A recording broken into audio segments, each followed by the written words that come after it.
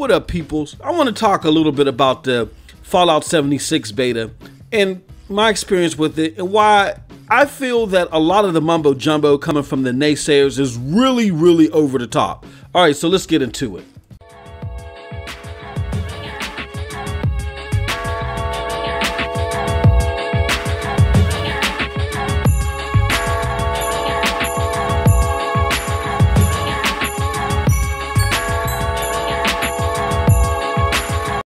What's up, peoples? It's your boy MM2K back again with another one. This is going to be a short one, but can you do me a favor before we get into this one? Hit that like button, hit that subscribe button, hit that bell for notifications, please, so you know when your boy's dropping these doses. I appreciate all of y'all straight up. So here's the deal, So I'm here because there's been a lot of hoopla and a lot of negativity about the Fallout 76 beta of all things. You know what I mean? This isn't even a full-fledged retail title. And I'm a self-proclaimed Bethesda fanboy, for full disclosure, all right? With that being said, I'm going to give it to any title or any developer where I think they fell short.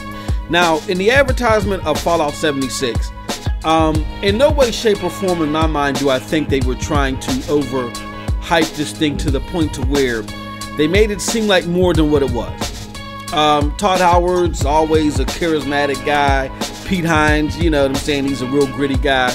But this thing was always advertised as a new take on the Fallout brand for those that love the series, right? They never made this thing seem like it was going to be anything more than that.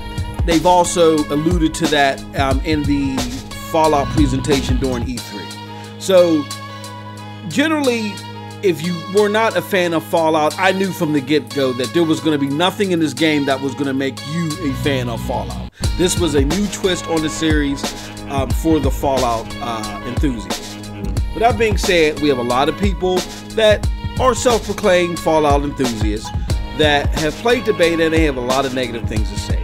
And I'm here to tell you, with my time with the beta, some extensive time, I spent several hours with it. I'm going to give you my take and tell you why what they're saying is over the top, and also help you better, again, understand what this is. So in order to do that, I want to talk three things. I want to talk the bugs and the smoothness of the game. I want to talk about the backlash about the story and the lack of NPCs in this game. And also, just, again, sum it all up. What is this game? First, let's talk about the bugs. Okay, so in my playthrough with the game, I did not experience all these bugs that people are talking about. People are saying that they're running into bugs that is totally destroying their experience with the game. There's also the story out here about the bug that erases the whole beta for you, and it may exist, but I think this is over the top. I've experienced my several hours of gameplay with this with the beta since it existed. I had one bug where I was like in the middle of like this event, and the feral monsters, they were stiff, so they just floated towards me. You know what I mean? And that happened once, and then once that happened, it didn't happen again. So I didn't experience the serious frame rate dips, except for, again, that same scenario. It just seemed like it was a high impact thing. I had set up all these turrets. I had set up like 9 turrets, and I was being invaded by these robots, which was a cool experience. I had just taken, you have the ability to take over areas in this game. I won't give out too much, but I took over this area. I had to guard the area against an infiltration of robots and such. I set up all these turrets, and all these turrets were going off at the same time. And those that are familiar with the Fallout game, there's a lot of action going on at the same time. It will dip.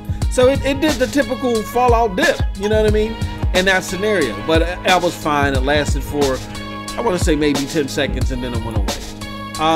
And overall, because this is a more faster paced Fallout game, I'm going to say that it's the most fluid, even in the beta form. Now again, I get it. That's not saying a lot for a Fallout game, but because this is a faster paced one, it is more fluid. So next, let's talk about the story and the whole NPC thing. Okay, so one of the biggest gripes out there that really burns me up is the talk about the lack of NPCs. Now, at first sight and first thought, that would be a problem. But as you're playing the game, you realize that, hey, the NPCs, the interaction with the NPCs isn't the heightened experience of a Fallout game. It's the journey that those NPCs send you on, right?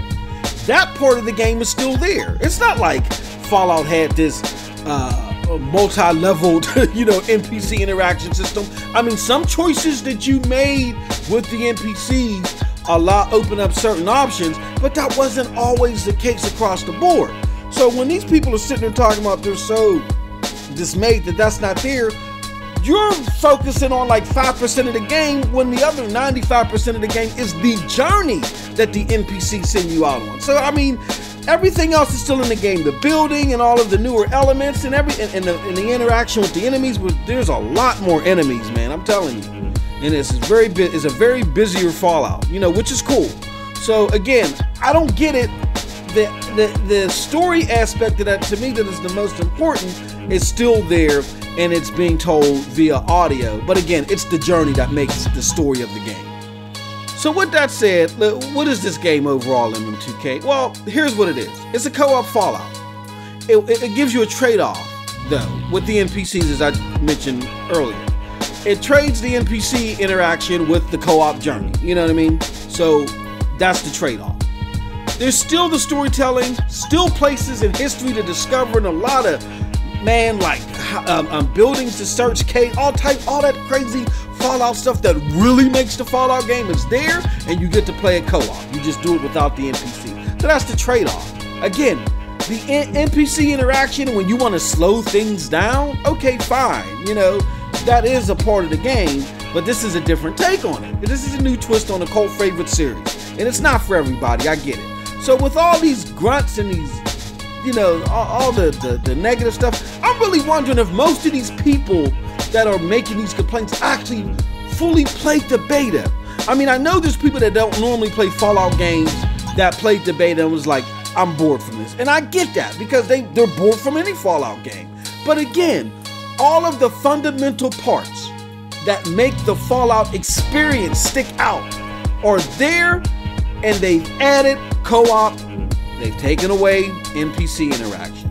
So with that said, if you're a true Fallout fan, not like these fair weather people out there, if you're a true Fallout fan, from what I've experienced in the beta, it's something that is worth getting engaged in and trying out once the full game comes out, and I will do that. And once I do that, I'll give you more insight and more information. But again, it's always best to try things out for yourself. I mean, there's all this doom and gloom. I've heard things from people, and most of these people are Fallout haters. And the ones that aren't Fallout haters that had negative things to say, they didn't even play the game, which to me is asinine.